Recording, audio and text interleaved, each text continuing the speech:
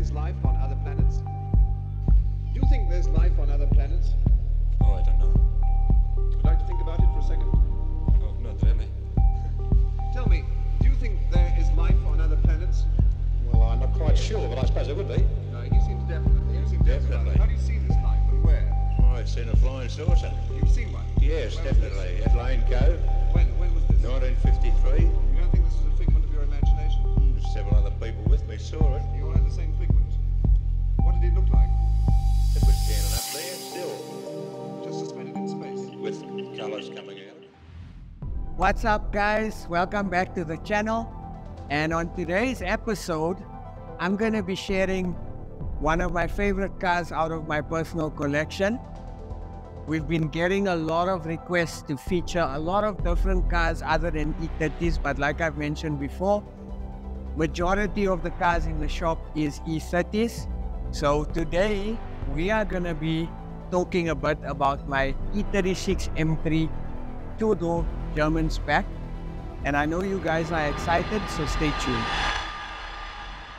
It get hotter in the summer, yeah. Hotter in the summer. The winter don't stand no chances. Hotter in the summer, yeah. Hotter in the summer. The winter don't stand no chances. Now, you know, there's always stories behind how you purchase a car. So I want to tell you guys how I came across this car. Like I mentioned before, one of my clients, Uncle AB, has purchased 4 cars from me. So I had an E30 Bauer, which looked like this. Obviously, when I sold the car, something that I must tell you is every time I sell one of my personal cars, I need to replace it with something so that you keep your collection consistent. Or you look at the next best thing, which is going to appreciate in value or something that you always wanted.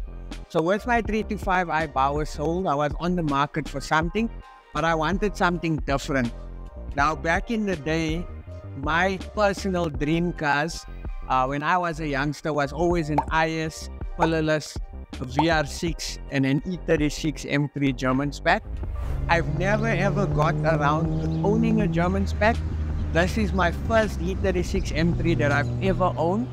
And the way I came about it is, I mentioned his name is Moosa. No, he's not my family, but I always refer to him as my inherited uncle. So if you're from Barberton or that side of the area, you'll know of him because he's got one of the most insane collections. His collection is so mental. He's got a few M5s, few E30s. He's got a Porsche. I mean, you guys can see the picture. He's got an insane collection. So he mentioned that he wanted to sell a few of his cars. And the 3 cars that stood out for me, he had a silver 65 CSI that he wanted to sell. He had his M3 German spec that he wanted to sell. And also his M Coupe Schwitzer edition. So naturally, I was in the market for another car. Contacted him, made arrangements, went through to go and see him. And when I looked at the car needs work, needed work, but overall I liked the package. And for me, what stood out was the color. So the color in question is called Avis Blue, a very cool, popular color with the light gray interior. So this is one of my favorite colors from the E36 M3. My first favorite color is the Dakar Yellow, and then the Daytona Violet, and then obviously the Avis Blue and the black. I love the black as well. So naturally, it being a color spec that I desired, went through, had a look at the car, took it for a test drive, made him an offer, and he accepted the offer. But when I bought the car, I didn't buy the car with this set of wheels on. I actually bought the car without wheels, meaning he borrowed me a set of wheels to bring through because the current wheels that were on the car, I wasn't feeling it. So drove the car through from Barberton. The car drove absolutely amazing. He had a bit of a slight miss on the car, but overall it felt like an M3. It sounded like an M3, and I was happy because I replaced my Bauer, obviously. Now, before I get into the actual car, let me take you guys on a tour on why this car is so iconic and what it meant for BMW, and let's share a bit of the history.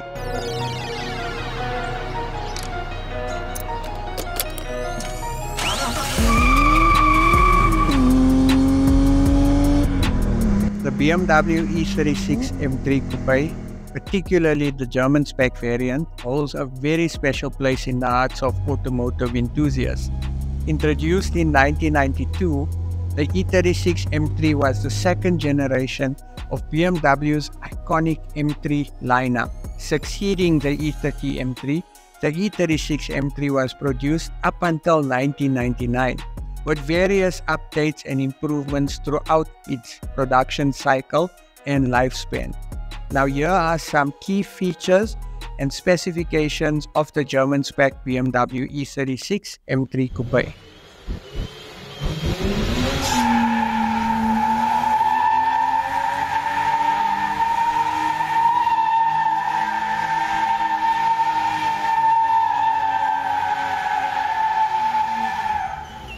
Engine-wise, the German spec E36 M3 initially came equipped with a 3-liter inline-6 engine, producing around 286 horsepower. In later years, and a lot of the overseas variants, BMW upgraded the engine to a 3.2-liter version, which was also found in the 4-door variation in South Africa. Now this increased its output to approximately 321 horsepower, not bad for a 90s vehicle.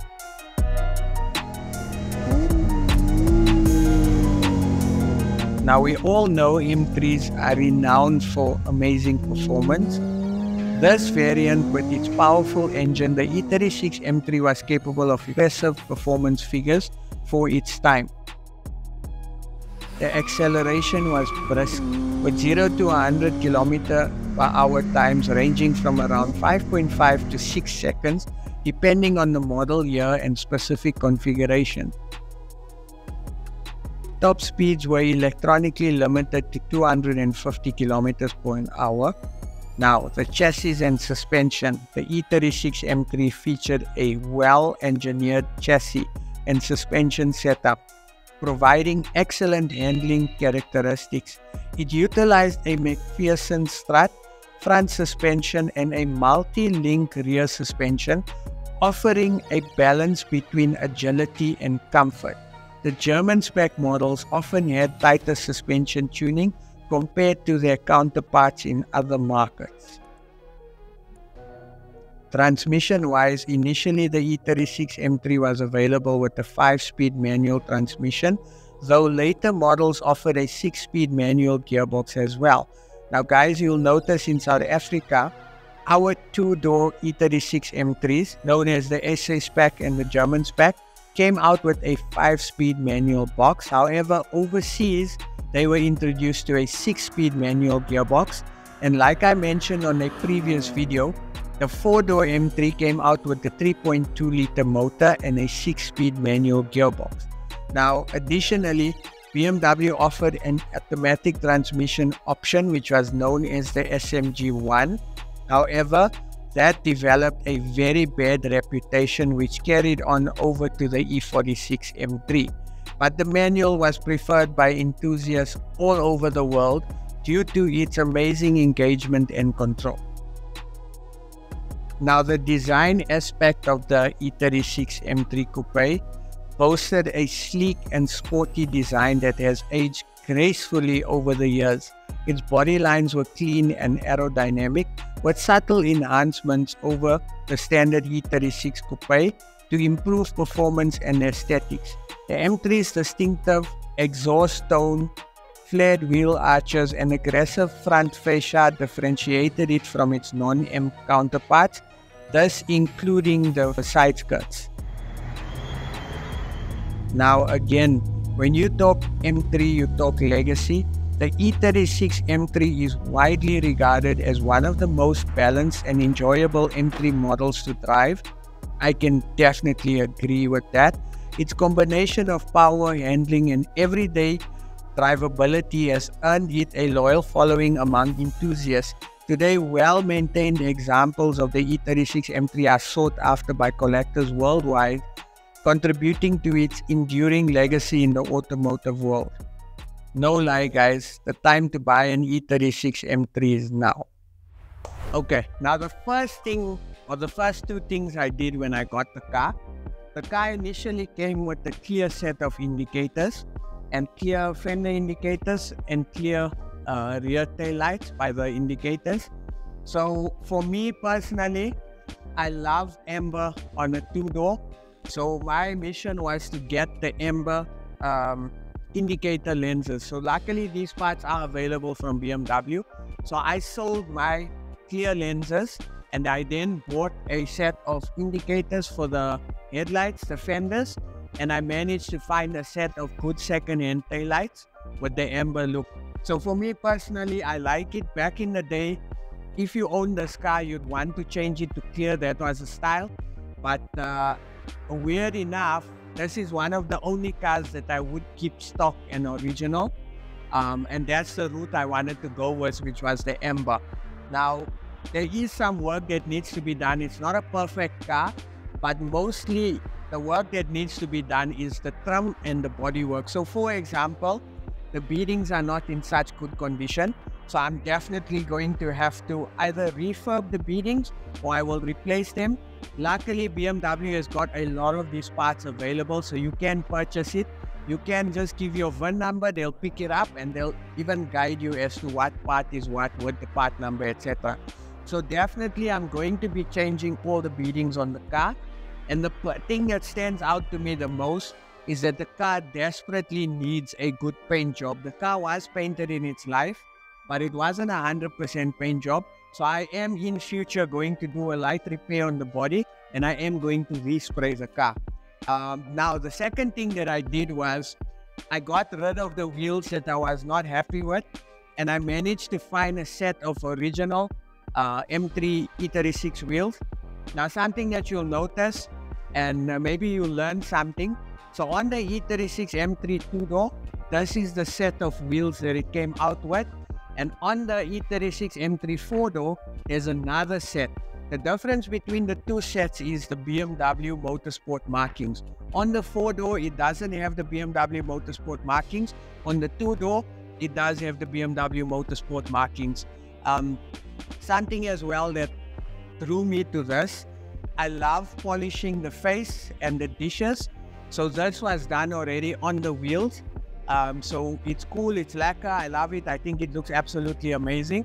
Now there is something that is bothering me. I know I said I'm going to keep this car stock, but I feel the ride height is a bit too high. So I will do a set of coilovers in future, but more so the tire profile is incorrect on this car. So on this car we're running 205 40/17s. It's not the correct tire size. This is actually the correct tire size that should be on the car. So I will be changing the tires when I do get a chance, just to give it the proper look and grip that the car needs.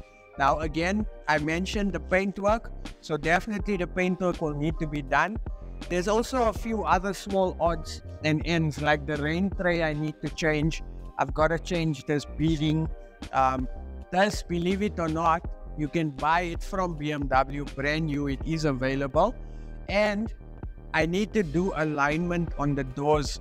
So the nice thing about the door is it's a pillarless, or the front, it doesn't have the front window frame. So naturally when you close the door is, the window is supposed to go in. That doesn't happen, so I need to align the window and I need to have a look at the electrical problem on the window, but that is in future plans. So overall the car is hell of a nice, but I think I drive this car more than my other cars. I enjoy driving it, it gives me a fun drive. So I'll definitely be changing it in future, but it's not a priority now. I want to take you guys to the back as well. You can see the amber. So this is the amber that I'm talking about. The taillights that was on here was clear. This is the amber set. And overall the car is nice. It's got the stock exhaust system. Another thing as well that I will be changing is this surround here. You guys can see it's a bit broken. And this is all the small things that pop out. Now you might be asking yourself, Chip, why did you buy a car that needs work? For me, from a price perspective, the car was quite decent. I bought the car for a fair price, but also it leaves me room so that I can spend money on it and the car will still be valuable at the end of the day when I'm done with the car. I want to take you guys now to the interior and I want to show you guys exactly what makes a German Spec and why I love these seats so much.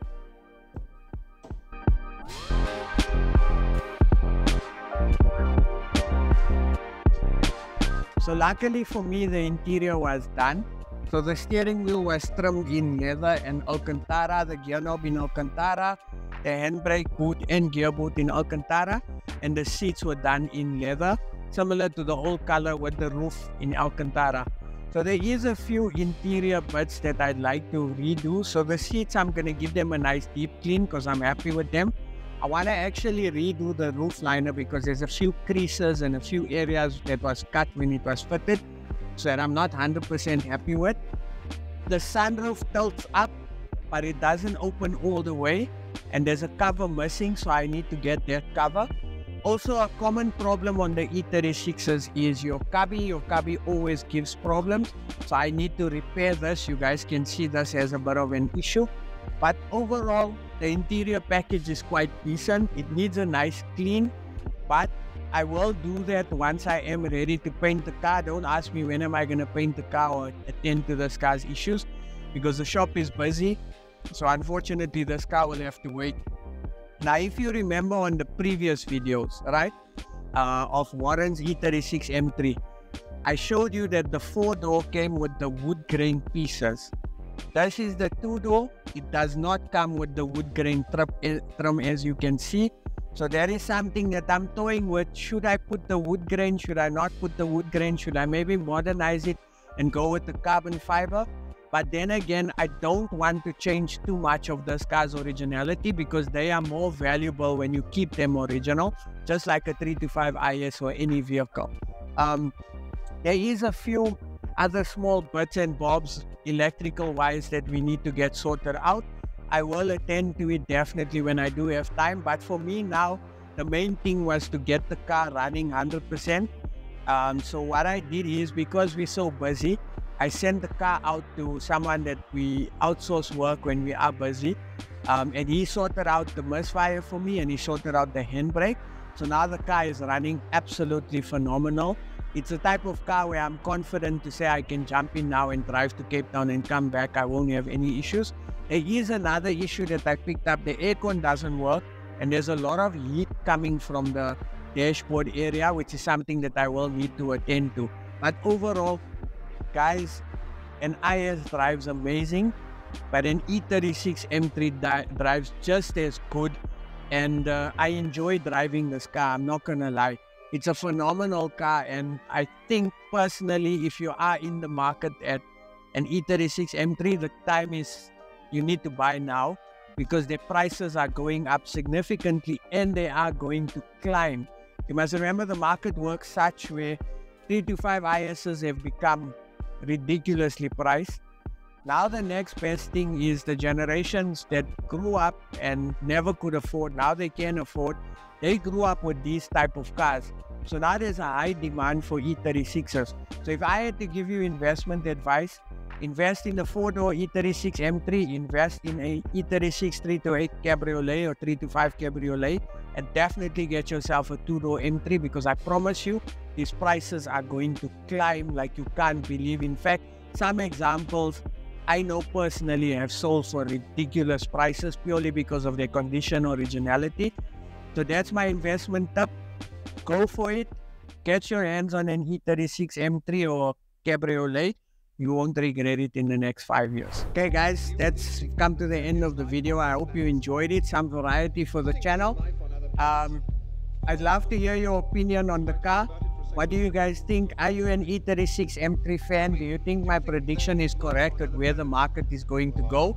Also, if you are an E36 M3 fan, what's your dream spec? Comment down below. I'd love to hear from you guys. And of course, we really appreciate everyone's support, interaction. We love you guys.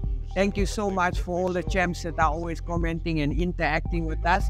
You guys put a smile on our face every time we read your comments and we respond to it.